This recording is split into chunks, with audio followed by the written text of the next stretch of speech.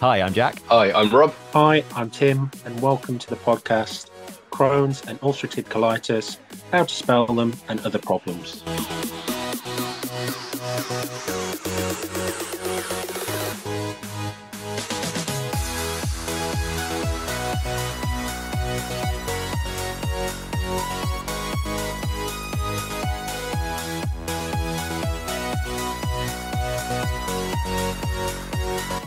Jack, are you doing the professional introduction because you like saying the name of stuff over and over again?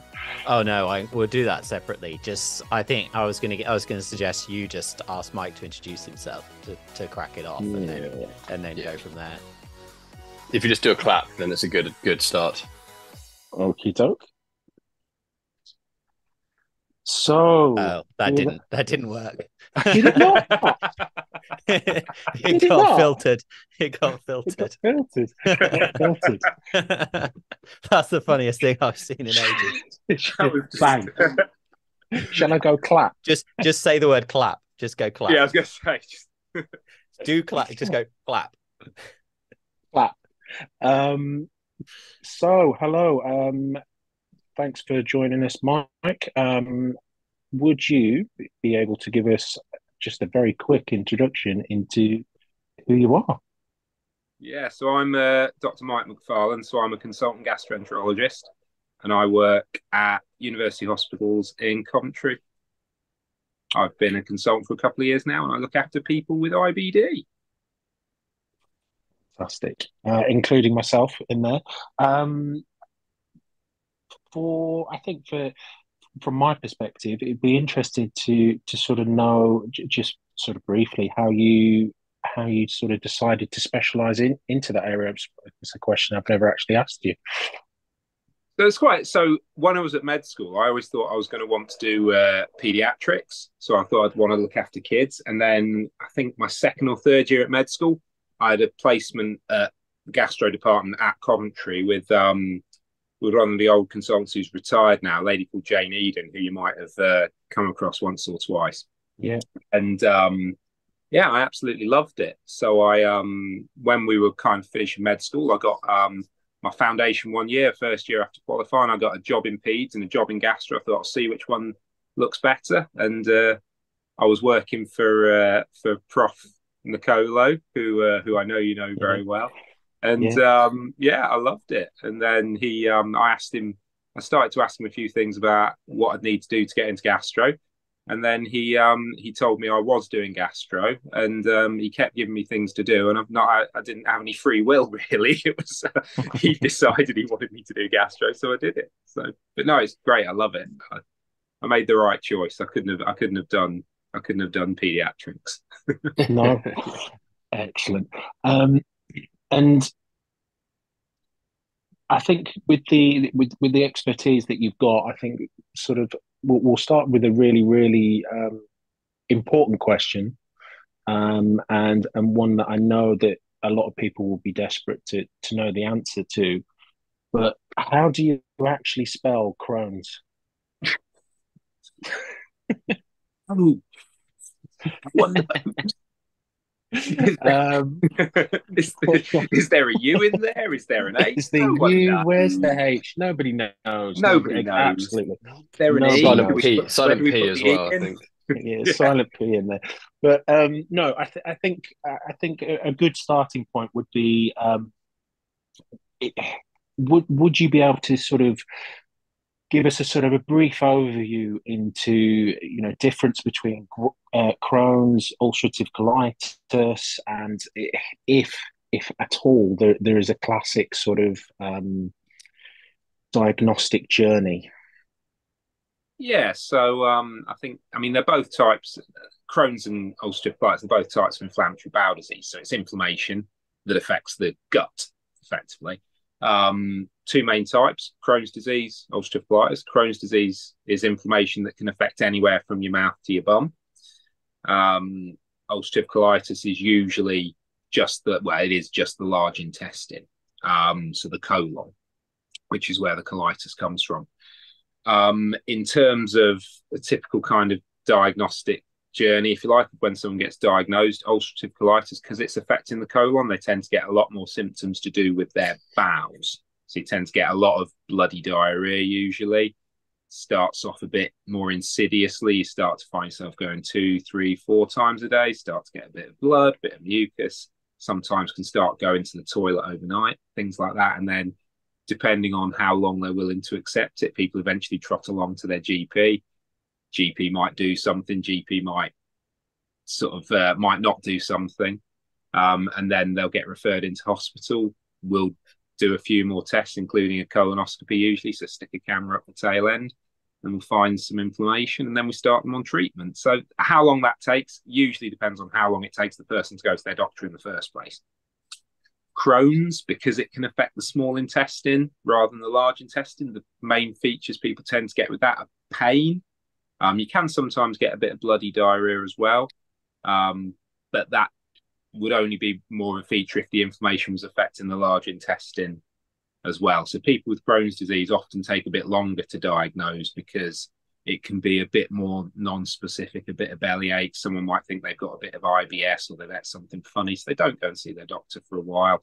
And then there's that inherent delay, and then they might get a little bit better, so they think nothing of it. And then 6 months later, they get the same again.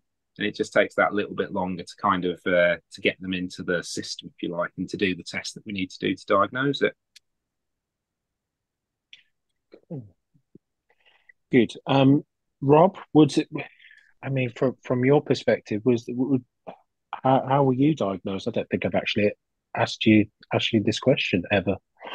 Yeah, pretty much exactly as Mike described, almost to the letter. When did it start? I remember feeling a bit ill after I graduated and I moved house. And during that house move, we did 5 or 6 different trips up and down the M5, up and down the M25, sorry. And there was a McDonald's. I remember stopping at McDonald's every time we did like these 3 trips. And I was like, oh God, I don't think these 3 rounds of McDonald's has agreed with me very much. And I thought, oh, that's probably it. And that's basically how it started. And then I think GP kind of around November-y time, and then I think I was finally diagnosed in the February after they told me I had a bacterial infection to start with, and gave me rounds for antibiotics for a couple of months, and then that obviously didn't touch it. It's got worse, and I was just exactly as Mike described, kind of lethargy, fatigue, tiredness, urgency, frequency, the kind of classic symptoms, but I had no pain. So I was still working, still doing all of that. It was just I couldn't really leave the house early morning. That's when I struggled. And that was pretty much the plan, really. And then I was over in Essex at the time, saw the gastro over there, gave me high-dose steroids, and, overnight, oh, I feel better. 40 milligrams of prednisolone does wonders, really. and yeah, it does feel amazing. And that was pretty much the journey, really. That was pretty much the cycle of the initial diagnosis with a couple of camera tests and stuff like that as well. Interestingly, I had my first camera test. They diagnosed me with colitis. And then when I moved locations, saw another consultant, and he said, oh, we don't actually have a diagnosis for you. And I said, well, what do you mean? He said, yeah, you had a camera test, but they actually didn't do any biopsies, so we can't actually confirm what you have. And I was like, oh, is that strange? He said, I've never had anyone not have this before when we're suspecting IBD. So I was in a bit of a weird bubble, really. But yes, it took me actually about 12 months before I got an official on-paper diagnosis rather than just suspected. So McDonald's gave you colitis, is that what you're saying? I think that's the only, other fast food is also available. But yes, yeah. Somewhere there's a lawsuit alarm going off in McDonald's. Yeah. Mike, my specialty is rheumatology, which is how I've sort of wangled my way onto this because I know a little bit about inflammation. But I was just wondering about how you said about how long people take to go to their GP and stuff. Do people deteriorate quite quickly with these conditions, or is it something, I'm thinking like if someone's frequency went to twice a day from once a day, that's probably not enough to send them to their GP, but are they going to have that for an extended period of time? Or it's really variable. So you get some people that are quite slow burners in that they'll take months to go kind of 2, 3, 4 times, then they start to get blood. And that tends to be where the delay is with them. But then equally, you get some people who absolutely crash land on us going literally within the space of overnight or even a week, like 20 times a day plus blood, mucus, going overnight and everything. So they're kind of what we end up calling acute severe colitis, and you can get that happen when you've already had colitis for a while, but it's usually the people who've never had it before who just get this really acute severe type of the colitis who end up needing to come into hospital. And those guys, their disease is so aggressive that a good proportion of them, maybe even a third or a half, end up, we can't save them with even with high dose steroid and with tablets and medications, IV medications, anything like that, and they end up needing an operation before their bowel falls apart on them. Is that so the toxic megacolon? Yeah, exactly. Yeah. So it's those guys are very sick. So we go through the so when you guys take your prednisolone, you take 40 milligrams. When you come into hospital and you get IV steroids, you get the equivalent of 100 milligrams of pred for 3 days. And that's your kind of window to get better in terms of your bleeding and diarrhea. If it gets better, then we put you down onto the tablet steroids of 40. If it doesn't get better, then we give you, if we can, this drug, infliximab, really heavy-duty anti-inflammatory drug. It's a biologic. And you then have 48 hours to respond to that. And if you respond after 48 hours, great. We kind of get you home on the steroids and further infliximab doses. But if you don't, then often people have to meet a surgeon. Can I ask a question on that, Mike? Yeah, sorry, go on. I was going to say that's really interesting. It's when I've had numerous hospital stays before I ended up having surgery. No one ever explained that to me. No one ever kind of explained that we're going to try this for 3 days and then do this if we're looking for this response or not response. I mean, I did 2 weeks in hospital once on IV steroids without having surgery, and it was no one ever said this is what we're looking for or we're going to roll out this new drug. It was just kind of a watch and wait, really.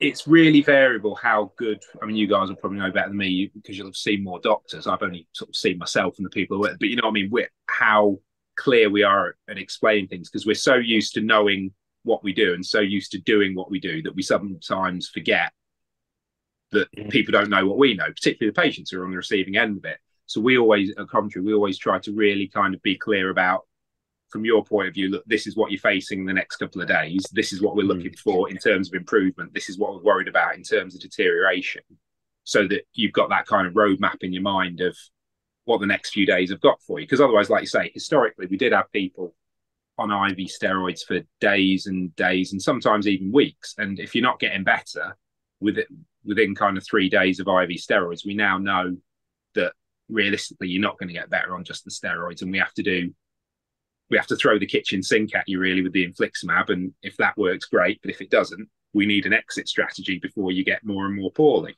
Yeah. Have you got any idea on sort of percentages, Mike, about, you know, if you've got you said about the severe and acute, and then the slow burns, and then I'm assuming there's a grey area sort of in the middle. Have you got any sort of idea? You know, the first thing people are going to be worried about is they're in the severe acute one. How many of each? I mean, the acute severe colitis is there. I haven't got a number off the top of my head, but they're on the rarer end of the spectrum. They do happen. And obviously, in some ways, it's more traumatic for them because they're well 1 week and then 2 or 3 weeks later, they suddenly don't have a colon anymore and they have a bag. And from their point of view, everything's just kind of fallen apart pretty much. So it must be absolutely horrible for those guys. But in terms of actual breakdown, in terms of numbers, the vast majority of people have a relatively slow burn type thing, and then it's like one of those normal sort of bell-shaped distribution things. You get some people that are sort of at the slowest of slow burn, that they never actually realize they've got colitis. They just go their whole life undiagnosed. They think they've got a bit of IBS or something. Vast majority of people are kind of this slow, kind of over a course of a few weeks or months, gradually worsening symptoms. And then at the other end, the rarer ones, you've got the absolute crash landers.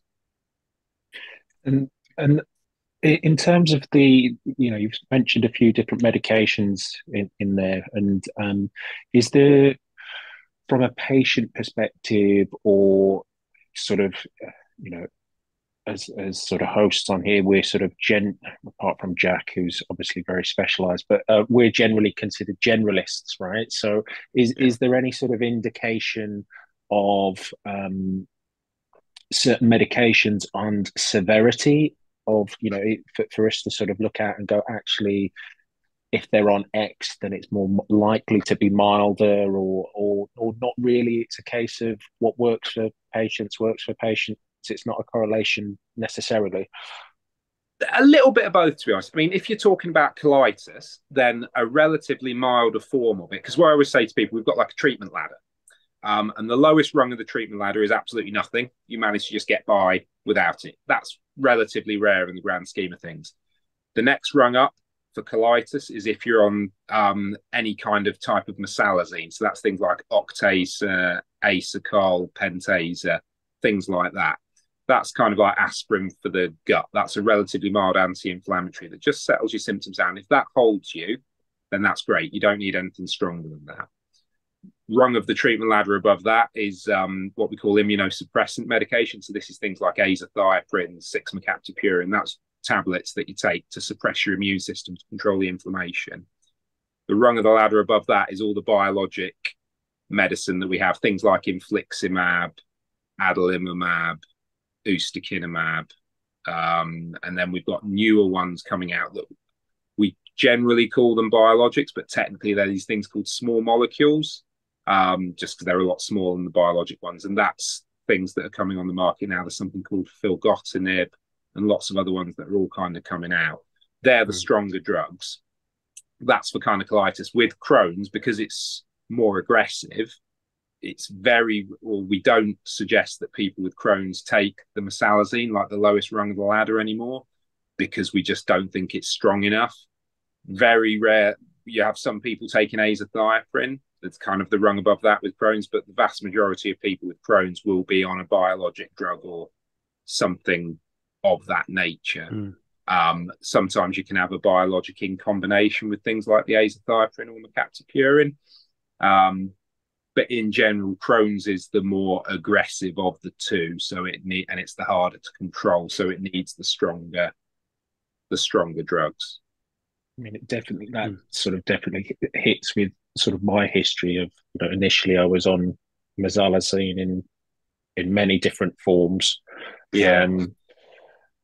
With GPs changing things from prof writing angry letters back saying that you won't be changing it. And then I've also had azathioprine.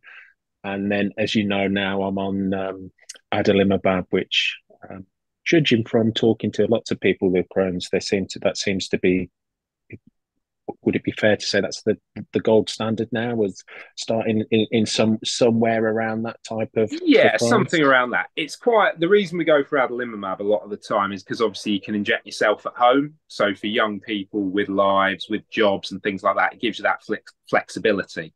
If we give infliximab, which is the same type of drug as adalimumab, but it's one you have to have into the vein, so you have to come into hospital to do it every 2 months. And that means missing a morning of work or something like that. So, for young people that are working, it's not the best. I always give people a choice and say, look, we've got this or got this, because, unofficially, the cost doesn't come into it to me. It's monopoly money. It's not my money. It doesn't matter. So, you give people the choice, and then they'll choose to either come in and have the injection or to do the injection themselves at home.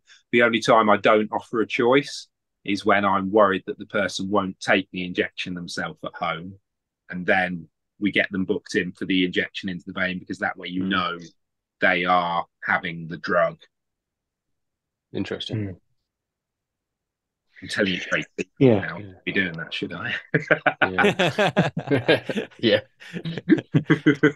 Mike, I want to get Tim and Rob's idea on this. Just coming back to the journey, you said right at the beginning about someone goes to their GP and the GP might do something, might not. And I just want to flesh that out a little bit as to what's the general experience of people, because increased frequency of bowel movements, not an uncommon symptom for tons of stuff. And if you watch TV, especially, I don't know why around Christmas time, but you tend to get, it's get bowel cancer, etc. Yeah. And that's obviously increased frequency and blood and stuff. So what's sort of the general experience of people's initial interactions with healthcare, do you think, with these symptoms? So it's interesting because it all depends on how worried the person is. If you know what I mean, if they've had any bad experiences in the past in terms of their family, and also on the GP as well, because GPs have to know a little about a hell of a lot, whereas I have to know a lot about this relatively narrow field of things. So the thing with colitis and Crohn's is it usually affects younger people. So they'll go to see their doctor, and usually the first thing they say is, oh, I'm bleeding and I'm going to the toilet a lot. Have I got cancer? So because they're obviously worried about that. And then it usually, in terms of what the GP does, it will usually come down to the kind of the story that goes with the symptoms. So if someone goes in and says, oh, I had a curry on Saturday night, and then on Sunday I'm going 20, I was fine on Saturday, had my curry, and then on Sunday I'm going 20 times a day with blood, my belly's absolute agony, I feel terrible. That is far more likely to be an infection. You know what I mean? The meat wasn't quite cooked or something like that. They've picked up they've got a virus or something like that that's given them gastroenteritis or an upset tummy. And in that situation, the GP might do some blood tests. They might get them to do a poo test to look for infection, or they might not. It very depends on how worried the GP is, how much the GP knows about it, to be honest. Because like I say, they have to know kind of a broad spectrum, relatively narrow. So if you get someone that isn't that familiar with gastro stuff, they might do, from my point of view, what would be tests that aren't very helpful. Whereas vice versa, if you were to come and see me about some of the stuff that you go and see your GP about, like if you had a problem with your throat or something like that, I just look at you like you had two heads. You know what I mean? It's all about who you see. So it's very, in terms of what the GP will do at the door. If for example, you had someone that would say, for the last 2 months, I've been going increasingly frequently to the toilet for a poo with blood, with mucus, I'm going a couple of times overnight. What I would want to know is what their blood tests are. So you do a blood test. And the other thing is a poo test. And the reason for the poo test is to look for inflammation in the bowel. Now, the poo test it's called a fecal calprotectin. Now, it's actually at its most useful when it's negative. Because if it's negative and normal, you can say with kind of 99% certainty that the person doesn't have a type of IBD. So they probably don't have colitis. They probably don't have Crohn's. If it's raised, then the amount it's raised kind of gives you an idea of how much inflammation is going on in there. So the GP will get the result back. And again, it depends what they're used to. So for example, a normal fecal calprotectin result is, according to the lab, less than 50. But we know from when we do the cameras that if the value is less than 250, we're probably not going to see that much in terms of inflammation when we put the camera in. So if you get a reading that comes back at like 100, you'll be like, oh, that's only slightly raised. It's in a kind of grey area. Whereas if you get a reading that's 1,500, you're like, yeah, there's inflammation going on in there. We need to do something about this. Mm. The funny thing is with the poo test, again, it depends on the context. So the first example I gave where the person's had a dodgy curry and it's given them an infection, a gastroenteritis. If you do the calprotectin test on them, it will come back positive because the inflammation causes kind of leaking of blood from the gut, and it's a protein that's in the blood cells that the poo test detects. So again, it's all about the kind of context that you do the test in. And I see a lot of people in clinic who the GP will have referred in with a really high fecal calprotectin, and then you talk to them 6 weeks later and they say, oh no, my symptoms have all gone and I'm back to normal now. And you're like, great, because that means without any treatment, that means you've just had an infection. We'll check the poo test again just to make sure it's gone back to normal, but feel free to go away and carry on living your life. Just maybe go to a different curry house or something. I agree with that. So yeah, it's all about there are some tests that you would want them doing, like a blood test or a poo test and things like that. And then really beyond that, it's kind of you're into the more advanced tests like your colonoscopies, your MRI scans and things like that to try and work out whether it's colitis, ulcerative colitis, or Crohn's. What happened to you, Tim? Interesting. What happened to you, Tim, when you went to the doctor? So I've got a very atypical.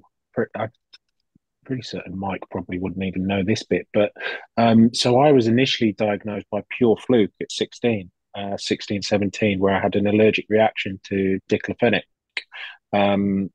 No, I didn't know And that. no, yeah. So basically, they did camera down, camera up to check that there was no significant damage done, and then just went, oh, by the way, you've got Crohn's. And I was like, oh, right, okay. What does that mean?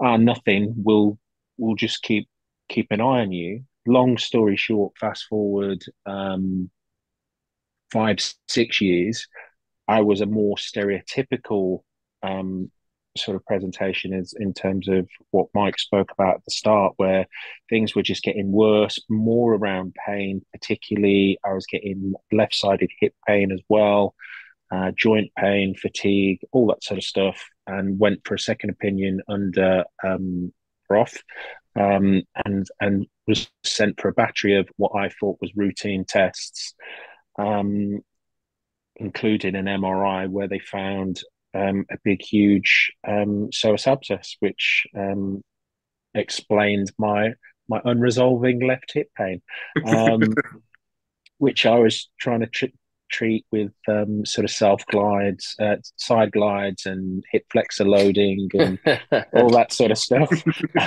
Sometimes it is actually the hip flexor. I think that's always very good to know. Sometimes, very rarely, it is actually the hip flexor. Yeah. Might be an abscess, but it's still the hip flexor. Yeah, exactly. Sometimes, and then at that sort of in that sort of window, I started to get the classic signs of sepsis, and yeah, I just got admitted for emergency stuff, and then that was essentially my welcome to Crohn's. To the point now where all I have to do is mention that I think my Crohn's is playing up to the GP, and they will arrange everything very, very quickly. Or conversely, I call the team that Mike works with, and they'll either answer it for me or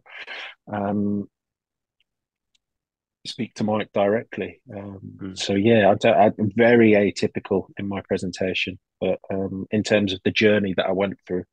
But yeah, my big thing, which I know Mike knows that I talk to him about, is like I'm a sucker for not paying attention to my change in my bowel habits and my bowel motions, and I'll just quite happily go from 2 to 3, 3 to 4, 5 to 6. So slow burning. So like I now almost obsess about how often I keep a little record, because I'm bad for thresholds of that.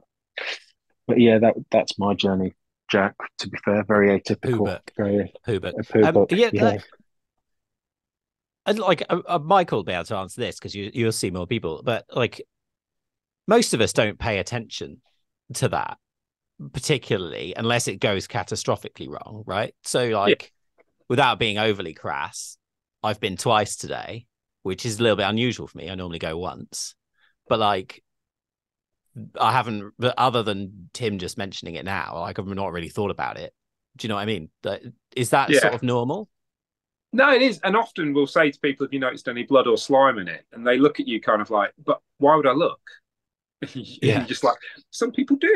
You just... I always think it's one of these things that until something changes, you either don't notice it or you don't look. So if you suddenly notice you're going 3, 4, 5 times a day, you might have a little, or you wipe and you notice a bit of blood, you're suddenly going to have your head down the toilet bowl going, what is going on here? Whereas otherwise, like you say, I mean, without being crass, I mean, I tend to be a bit more frequent, shall we say. I tend to go about 3 or 4 times a day, mostly because I like to go a couple of times at work, because it's nice to know you're being paid to poo at work. But but you know what I mean. It's next time he's ever running for your appointment, Tim, then you know exactly what you yeah. I'd be like, I'm self-employed, so it doesn't work. Yeah, me too. I have to hold it to once, otherwise I'm losing money. But no, I think that's it. I think, and I don't know whether you'd be the same, Rob. But it is something that I wouldn't say that I'm obsessed with, but I'm very aware of. Like Mike says, that I would be very aware of how often I'm going, and I would look at, like, particularly when I thought that I was in flare, be looking at the state of the toilet paper. Yeah, 100%. And I was very good at ignoring it, very similar to you. Like, there are occasions when, like, my wife and my mother had to take me to my appointments because they knew that I would sit down and go, you know, my gastro is brilliant. This guy, a chap called Dr. Makins down in Cheltenham, and I'd sit down with, and he'd say, "How's you going? Oh, how's it going?" And I'd be like, "Yeah, doing all right." My wife would be, or my mum would be like, "He's not, like he's really not." And they're like, "How's the medication?" I'm like, "Yeah, I think it's working. Do you want to come change, reduce dose or come down?" "Yeah, I think so." And they're like, "No, no, no, no, no, no, no, no, no, no. Let's go back to the drawing board here.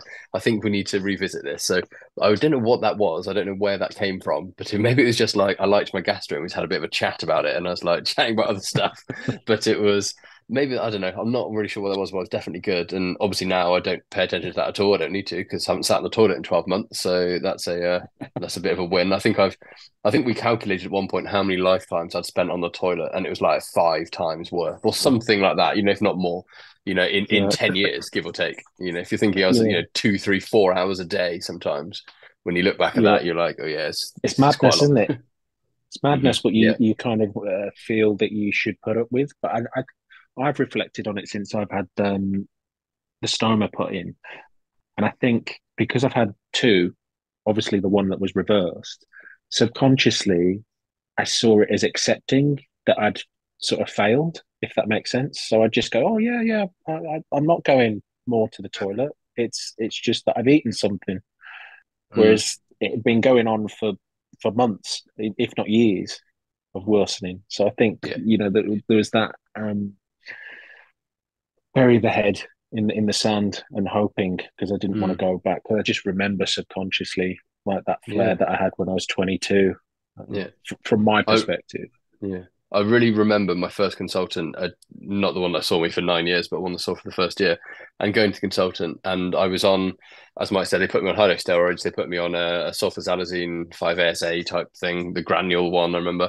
And they put me on that. I remember him saying, how have you been? And for some reason, whatever the conversation was, I came out and he'd taken me off the steroids and reduced my dose of sulfasalazine. I remember sat in there thinking, is that what I wanted from this? Like, I think I'm still quite poorly, but I couldn't really explain that to him so much so to the point when he actually reduced my medication because we came to the conclusion that I was doing better than I was when I first started it. So I'm not quite sure what that was, but it didn't last very long. You do sometimes see that, and I think it's interesting because I think part of it is you get so used to your symptoms, you guys, that you then normalize it, and you're just kind of like, well, I'm going 4 times a day, so but I'm feeling better because I'm not going 8 times a day anymore. And you forget that actually 2 is kind of your normal. You just you feel better than you did when you were at your worst, but you can't remember what normal is. You just feel a bit better, so therefore you normalize it. And also there's that thing of we're sometimes bad for leading you to that point because we want you to be better. So Mike fell over.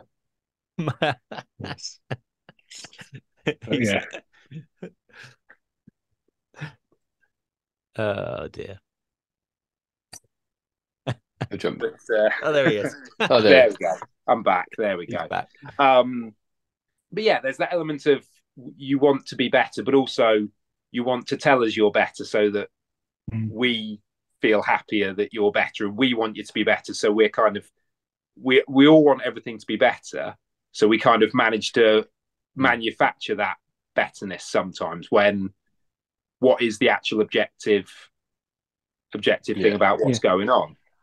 I mean, I think you're probably right. Like the first 18 months or so after, so sort of 2010 and 11, after I'd had my ileostomy reversed, that would be the only time in my living memory I fell under normal, where I'd be going once or twice a day. And it was so bizarre that I was going once or twice a day with no urgency, no this, no that, no the other, that I almost felt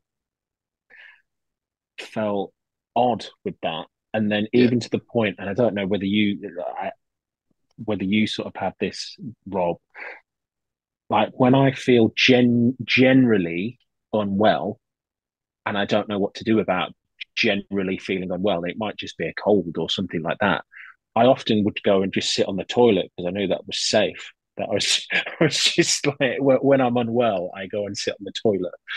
It was ever so bizarre that this relationship that I had sort of had with the toilet, right? Because I've just become so used to, safe space. Like, yeah. and the don't think toilet I radar. ever, yeah, I don't think I ever did that to a degree, but I again for 10 years I'd never kind of hit remission, whatever that means in terms of whether that was on camera testing or I mean I had a period I started went through all of the MABs as you listed, Mike, and I went to tofacitinib, one of the small molecule ones. Later I think that's been moved to something different now, but yeah, I did that, and I had about I don't know 8 9 months where I was pretty stable, and it was a very chilled out time. I was like getting up at 5 and meditating and eating like a really really good diet, and all of that together I think made a difference. Then had a kid, and then that was like 4 years ago, and it kind of it's like you've been drop kicked in the face, and all of that kind of changed. But yeah, children change things generally, don't they? But yeah, that was the only one that really worked for me, and a window. But I remember it feeling really quite weird. For me, I graded how well I was by how soon or how early I could leave the house in the day, because my symptoms were always worse in the morning or overnight. So if I was getting up at night, waking up at night, I knew I'd probably pretty close to being hospitalized.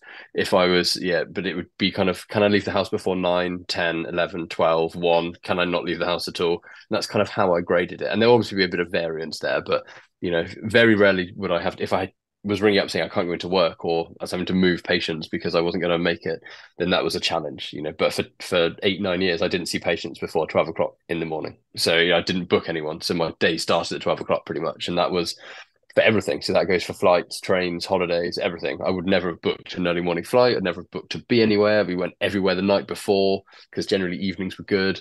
So that was all a bit of a change recently. So that's how I graded how well or how bad I was. So that's the biggest change for me post surgery. It's been like, oh, I can leave the house at 6 o'clock in the morning. This is quite nice. This is so I love it. And I've always been a morning person. So that I dealt a bit of a bad hand there, but now I'm back to the other way. Makes me think, Rob, about and again, it's probably for you to jump in on, Mike, is like how much, because these are long-term diseases, right? So that how much are people relieved that you give them that kind of diagnosis and this plan of, oh, well, this is the course of what we're going to do to try and make you feel better? So it's really variable. You get some people that are relieved to know that there's a reason for why their bowels are doing what they're doing. Then you get the flip side, which is where there are people that are they don't want that to be the reason. Because the thing I'm always very, not quite, but I make sure I tell people about it when I'm explaining to them is, if we tell you you've got Crohn's or ulcerative colitis, it's not something we can cure. It's something we aim for control on. And that control is so that you can live as normal a life as you can. But I always say it's when we get people feeling well, that's good, but it's also when you worry a little bit, because the longer someone's well, the more likely they are to think, oh, I can just manage without my tablets today and tomorrow. And then you start to get that slippage.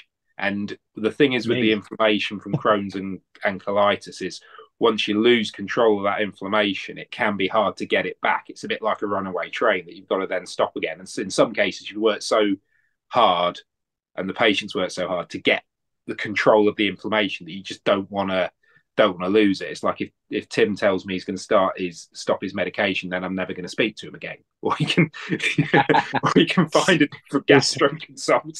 Is that why Prof retired? Because I stopped my medication and he saw, he got fed up with me just flaring again. He was just like, I've had enough of this. But that is definitely me to a T. Like I was really well controlled, and I remember having the conversation with Prof saying, I think it's time I came off the medication. And him going, no, I don't think so. And I went, I think it is. And he went, no, I don't think so. And I was just basically back and forth for about 10 minutes. And I hand on heart, admit that I wasn't the most compliant, but it was well controlled. And then I felt like me stopping it gave me some sort of control almost, but a pseudo control where I'm just like, it didn't really, because it was just the beginning of the beginning of the next flare, if you like. And I think that would be like if anybody's out there listening and thinking, oh, I think I should come off. please don't. Like, please stay on your medications because I second that. I I've done second it. that. Yeah, I've done it twice where I think that I know better, and I really don't, and like I've ended up with rounds of surgery, which we'll talk about in on a different episode. But like, yeah, Mike's sort of hit the nail on the head for it, and that's just me from a personal experience. Like, but it felt like I should come off, even though I was being But that's told. the thing, isn't it? It's that taking back control. Not to sound like a Brexit person. Jesus Christ, I can't believe it. Just take back control. Unbelievable. Yes. But you know what I mean? It's that wanting Yeah. some elements of control, because for years you've had no control over when you go to Yes. the toilet, over being able to leave the house before 12 in the morning. It's wanting that bit of control back. And it's completely understandable. But what I always say to people is, you know what I mean?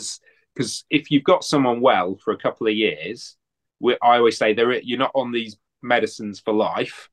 You're on them for the foreseeable future. And there is always a chance if you get someone in what we call deep remission, which is where your bloods are fine, your symptoms are fine, your poo tests are fine. We do a camera test or an MRI and we can't find any active inflammation in there. And the thing we're all going for at the moment is what we call deep remission, which is where if you take a biopsy from a bit that is inflamed previously and you don't see any inflammation that time at the biopsy, that's what we call deep remission. So if you've had someone in deep remission for a while, then you think, oh, maybe we can get them off this. And yet you maybe have this kind of mutual experiment where you say, well, just hold your drugs for a few months, see how we go. If you're well, we'll keep holding them. If you're not, and things are slipping, we start them again. But because obviously, like I say, it comes down to quality of life. And if you can get someone in deep remission off their drugs and well, then that's a win. The vast majority of people, we aren't able to do that with, but we do get a few that we can. So you always kind of hold that hope and every patient holds that hope that they'll be the one that can get by without the drugs. But it's kind of, it's cherry picking when you try the experiment rather than. That's really interesting. Yeah. So my mum falls into a similar category. My mum's someone with Crohn's, and she has flare-ups that last a year, year and a half, maybe 2 years, and they very bad flare-ups. She'll be hospitalized, high dose steroids, all that stuff. Then she'll have 5-10 years with zero symptoms, zero medication, and then it'll flare up again. And she has that, and she would never say she doesn't have Crohn's or is in remission. She just says, "Yeah, I've got it. It's just calm at the moment." Is the way that she kind of puts it. And she just kind of waits for it to flare up. And I think she's had, when she was first diagnosed, was very ill for many years, and then over the kind of, now she's 60 or so, it has changed in how it flares up. For a month, 2 months, 3 months, 6 months, and then goes away for a few years. It's a different presentation. It's really common when you get that, particularly with Crohn's, but also with colitis as well. Is we know that obviously vast majority of people who get it when they're young, in their 20s and 30s. But if you have colitis or Crohn's for kind of 20, 30 years, it starts to just kind of fizzle out, and it's almost like it's run out of fuel almost, and it doesn't quite flare perhaps as badly as it had done in the past, and the flares become a bit more infrequent. And then you start to kind of gradually wean off the medications, and then you end up kind of 60s or 70s, maybe off everything with just a bit of a scarred bowel and a bit of and it doesn't quite do perhaps what it once did because it's so worn out by everything it's been through over the years. But we do use the phrase kind of burnt out colitis, burnt out Crohn's for people who it fizzles out, and we don't know why it fizzles out. Someone cleverer than me will work it out at some point, I'm sure. But yeah, there's two things I'd like to just quickly pick up on is the bit where sort of the family link, if there is any.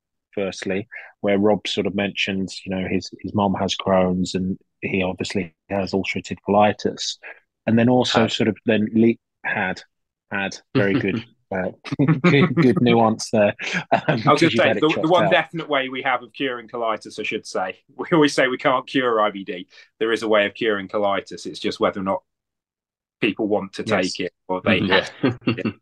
Yes, and then just moving on into sort of the quality of life, really. But yeah, the first part, it's just, is there any sort of sort of family genetic link that you're aware of, Mike? There's a little bit. So like IBD, we always say it's multifactorial, which is basically doctor speak for we don't really know what causes it. There's a little bit of genetics, there's a little bit of environment, possibly a little bit of an infection or something that triggers the kind of the inflammation cascade. But in terms of like running in families, the kind of the numbers we quote are if you've got colitis, then there's a 5% chance that a first degree relative will have it. If you've got Crohn's, there's an 8% chance that a first degree relative will have it. So you're talking about kind of 1 in 20, 1 in 10 kind of thing. So obviously Crohn's is slightly higher. So there's that maybe slightly more to do with genetics in there. But to put that in context, the risk in the kind of the prevalence in the population of Crohn's and colitis is 1%. So I always think it depends if you're a betting man or not, because an increase from 1 to 5% is either 4%, which sounds like nothing, or it's 5-fold increase, which sounds terrible. So it's whether or not you're a gambling man as to how kind of bad that risk is. But there is evidence that it does cluster a little bit more in families, but it's not a definite kind of your mum has it or your dad has it, so you will get it and your kids will have it as well. Yeah, understood. And then I think one of the reasons that sort of Rob and I and Jack sort of were talking around these things is, you go into these support forums and things like that, and we're all guilty of it, I suppose. Is you go for support when you're at that worst time, really, and sort of you've mentioned there, being on medication and all these sorts of things improves quality of life. It doesn't take away the fact that you have the disease, or in Rob's case, he went to very extreme cases of getting rid of his ulcerative colitis. But like, obviously Rob and I can sort of share our aspects of it, but like from your patient caseload, like, can people live good varied quality of life? Because obviously in forums you often see the worst, and that's what we wanted to do is kind of get a balanced idea of living with IBD. So I think, quality of life is something really interesting, and it's something that's kind of, there's this move towards asking more about it in clinic. You know what I mean? We're doctors, we like symptoms, we like to ask you about how often you're pooing, if there's blood in it, all the gross questions. We're perhaps less good at asking people how they're doing. You know what I mean? How are you feeling about things at the moment? How's work? How's your family? How are your kids? Do you want to have kids? Are you worried about having kids because you're worried you're going to give them colitis? Things like that. Are you trying for kids? But you can't kind of, particularly if you're a lady, like, are you trying for kids? Do you want to have kids? Can you not get pregnant because your Crohn's or your colitis is hard to control? Because we know that the hardest thing with pregnancy and IBD is actually getting pregnant, because uncontrolled IBD just suppresses your fertility. Some of the medications we give out can affect your fertility as well. It's less used now, but things like sulfasalazine that you mentioned, Rob, sulfasalazine completely tanks your sperm count. So you had sort of men who couldn't conceive with their partner because they're on sulfasalazine.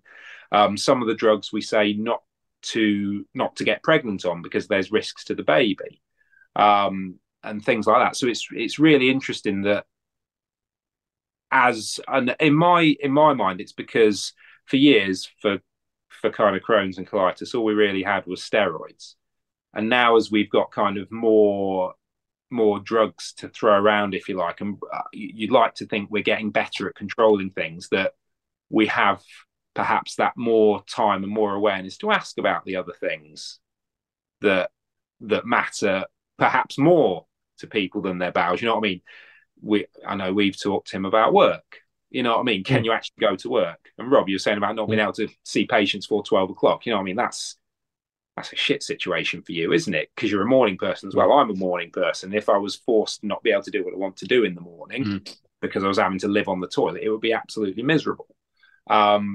so I think there is this kind of push now, and there's a lot of work being done around kind of questionnaires for people and like scoring systems. Because again, we are doctors, we're slightly binary people. We like numbers. So we like to be able to say, oh, your quality of life score last time was 8, this time you're a 10. So look, you are doing a little bit better, even though you perhaps can't see the wood for the trees. Because obviously, you guys with IBD, you live it every day. So there is sometimes that, and that normalization of symptoms. So that 6 months ago, you were only going 3 times. Now you're going 5 times. You've normalized that because it's such a slow change. Whereas we see you every 6 months and go, well, you're going more often than you were now. And now you're saying you're scoring 6 on this, whereas before you were scoring 8. What's happening? Are you okay? Kind of thing. So how quickly it gets integrated into things is, it will vary on different places. It will vary on different doctors, but we're trying to be better people, I guess, and actually remember there's a person on the end of the bowel that we're treating. I think, yeah, I think sort of in terms of the quality of life that I know Rob sort of has, or things that Rob's managed to achieve and things like that, because when you dive into these support forums, it's obviously very negative narrative a lot of the time. But I think, Rob, correct me if I'm wrong, and anybody else that you know who has got IBD, because I know other people in my life, but they've been able to live pretty fulfilled lives. Or there's the potential. Don't get me wrong. There's episodes where life is pretty bad, but they've been able to go and live a pretty decent life. Would you agree with that, Rob and Mike? 100%. I mean, I think that the way to think of it is not, it's the cards that you dealt, are shitty cards in one way, but it's then how you react to it that's the most important thing. So you can be dealt a shitty card, but and you've got 2 options. You can sit and complain about it, we can kind of get on. And that's not just IBD, that goes for every medical condition. Through the podcast I run, we have a Facebook group for like back pain and sciatica, and it's exactly the same type of forum. Unfortunately, forums and things will be biased towards people who do want to sit and discuss their symptoms on the internet and discuss how they were dealt such a bad hand and yada yada yada. And obviously people who are running around mountains probably won't sit and complain on the internet, so there will be an inherent bias there. But I think lots of people have dealt lots of crappy hands, and it's how you react to it that's more important rather than the hand you're actually dealt, I guess. I think that's true. I'd agree with that. Whilst it's horrendous at the time, and there's times I don't know whether Mike remembers this, but there was a point around this time last year, Mike, where I was rather very low and I wasn't particularly happy during my recent flare. I remember. What a difference! Yeah, what a difference! Like, I think I remember saying to one of the staff members, like when they came over and said, "Is there anything I can do before I go off shift?" Saying, "Oh, you could take me to Ward 13 if you could," meaning like, I'm happy. I've carked. I'm happy to like give up. Like, it was that painful, but what a difference, a year makes. I've gone back to work full time in healthcare. Got a new job coming up in January. All these sorts of things, but in that moment, it's awful, and I think that's one thing that I think, like Rob says, you need to acknowledge, but like through the support and what have you that you get these days, it's you can come through it. Like, my blood work, I think from March, I think has been quote normal. I don't know, from what I've been told. I don't know, but like, this time last year was a completely different kettle of fish. So I think for those who might be listening, it's it can be pretty dark, but people can get through it. Like, Rob, what did you do? Iron Man? Something stupid, wasn't it? Like, you had to stop. What I'm disappointed is he had to stop. Like, you didn't finish, did you? It's just so disappointing. No, so post operation for my ileostomy, a mate came to me when I was in hospital and said, I found this really cool race. Do you want to do it? And I was like, what is it? And he's like, it's a 50-mile run in the Arctic Circle. And I was like, when? And he was like, June. And this is end of October. And I'm like, okay. And maybe it was just the tramadol that I was being IV'd in I was going every to say you were 30 hopped up on minutes. something. That sounds like a terrible And idea. so I was like, cool, I've got 7 Absolutely. months to train for a 50-mile race after end ileostomy. And I went, yeah, cool. And I remember him saying to the nurse, oh, can you make sure Rob does his 2 laps of the ward today because he needs to start his training, whatever it was. And that was it, holding a catheter in one hand and one of the drip things in the other hand. And yeah, that was it. So we went to the 50-mile race, and I managed I only actually did 43 miles. We got cut off because bad weather, and after running for 14 hours in 1 degree weather in the Arctic Circle, it was rather cold. But I did another one about a month later, and I did a 44-mile one, and actually did finish that one. So Oh well, it was pretty. Well, It was good. Yeah, but no. So it was a silly challenge, but good fun. I couldn't find anyone with stomas running ultra marathons. It turns out there are actually quite a few, but on Google search, there are not many. So trying to do what I could to raise some awareness for it. Very good. Yeah. To pick up on your point, Tim, yeah. about what you were feeling last year, and I remember you ringing me about it, but we see that reflected in other illnesses and diseases, like the ones that I work with. Some of the types of arthritis, for example, depression is as high as like 40% people have with those kind of long-term illnesses. And you obviously people's mental health peaks and troughs as a natural cause, but you add in that kind of longevity of symptoms as well and impact on your life, like Mike was saying. It's not surprising that people feel pretty awful.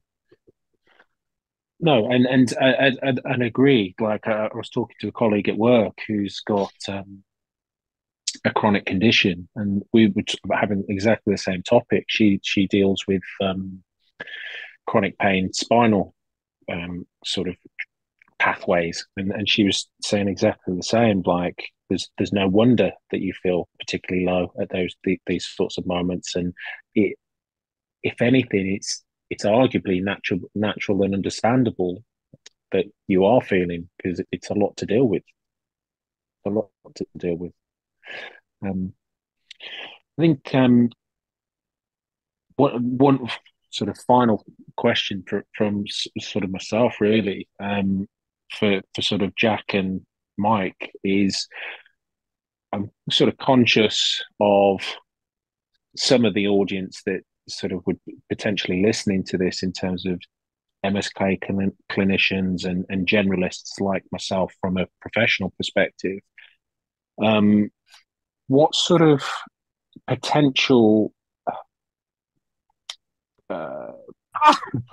comorbidities and sort of potential symptoms that run alongside and questioning might you sort of look into for people with IBD question rheumatology type questioning?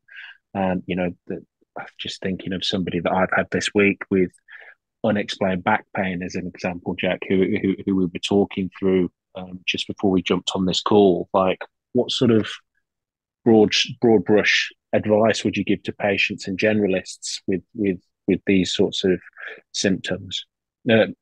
Symptoms really. So I mean, I think the main symptoms we call them extraintestinal manifestations. So it's basically when you've got your colitis, we know that the inflammation in your body can then trigger inflammation in other places, a bit like kind of lighting the match. So the things we always ask about when we first see someone are sore red eyes, pains in your joints. Now the pains in your joints there's different patterns of it. You can get mostly the large joints affected, so like your shoulders, elbows, hips, knees, bottom of your back. Or you can get people that get the small joints of their hands and feet affected. Or you can get people that it's a bit of both. And again, they tend to notice their symptoms worse when their bowels are misbehaving, when their IBD is active. Or it can sometimes be like the herald of a flare coming. So they'll say, "Oh, my hands are starting to hurt, my hips hurting. I know I'm going to get a flare in the next week or two." The other thing we sometimes ask about is funny rashes and on the skin and things like that, funny little red bumps, particularly on the shins and things like that. But I think the symptom that bothers people the most is certainly the aches and pains they get from their joints. and where it can sometimes be quite tricky to work out. And that's when we get you guys as physios involved or the rheumatologists involved, is when you're not quite sure, particularly as people kind of head into their sort of late 30s and 40s, and you start to get the aches and pains of wear and tear, is whether or not the pains and aches they're getting are because of arthritis related to the IBD, or if it's just that they're starting to get a dodgy hip or something like that. And it can sometimes be very tricky to unpick, which is why it's always useful to have a friendly rheumatologist to send people to when you've got one you're not quite sure about. I think Tim and Rob have both rung me about those sorts of things. I think it's funny, isn't it? Like, because like I'm on the opposite. I see the opposite end. So I have the patients with the back pains and the tendon problems who then bowel habits change. And it's like, what's the chicken, which is the egg? Yeah. And you ask a gastro and it's all from the gut. And then you ask the rheumatologist, it's all from the joints. And I think from my point of view, it's like, I teach with a colleague occasionally, and he says once you've got a diagnosis, it's not a shield against getting other stuff. So you can, like you said, you can get other types of arthritis. You can still get joint injuries, and you can still get those kind of problems.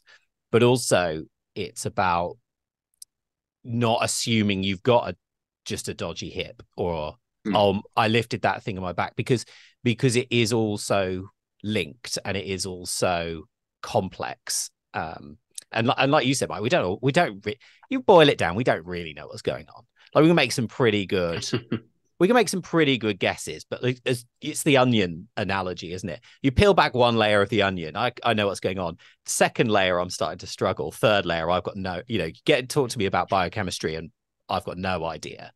And so it's like, and I remember Tim rang me, I think it was probably about his back, and 2 years ago, I don't remember. It might even have been during the pandemic. Was it during the pandemic? It was the start of this flare, Jack. Yeah. So it would be about 18 months ago.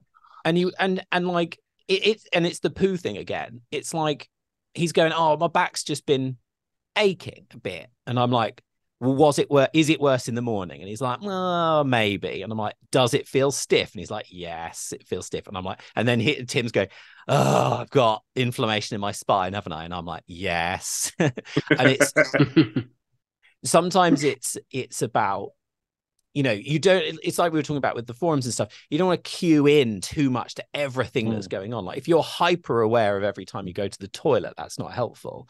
But equally, you've got to be aware of what's going on. And it's a difficult balance to strike, I think. No, it is. And you get a lot of people that have, particularly when people get into their 40s, 50s and 60s and they start to get other things going wrong. And then they'll just be like, oh, I've just had ache in my belly for a while. It's just my Crohn's. It's just my Crohn's. It's just this.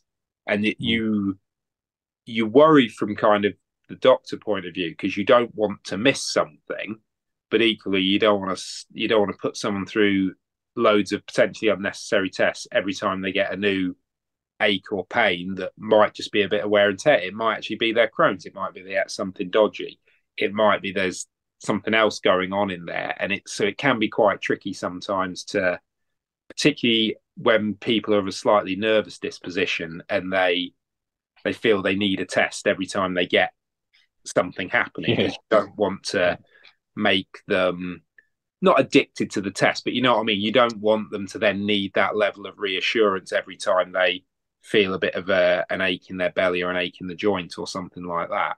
And it's a very hard balance to strike, and I think it's different for each patient, and it's also different for each doctor, because each gastro consultant you see or rheumatologist you see will have, and indeed any doctor really, we all will have a different level of kind of risk averseness. If you see, when you get some people that are very risk averse that will want to do a test all the time, and then you get some people that are a bit perhaps more not blasé, but a bit more comfortable with saying, no, I'm happy that isn't this, and we don't need to do a test for that.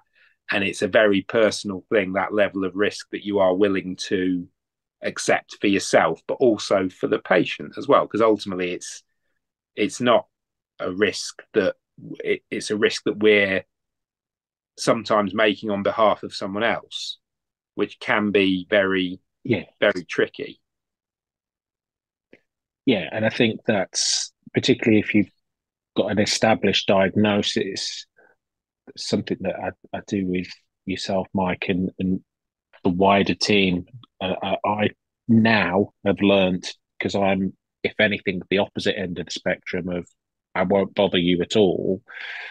I ask for, and this is just how I've learned to phrase it, is what's the threshold for me bothering you?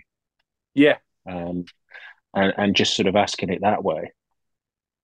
No, and that's good, because again, everyone's different, aren't they? You get some people that will ask, that will kind of never bother us and then appear in an absolute heap, like you. Yes.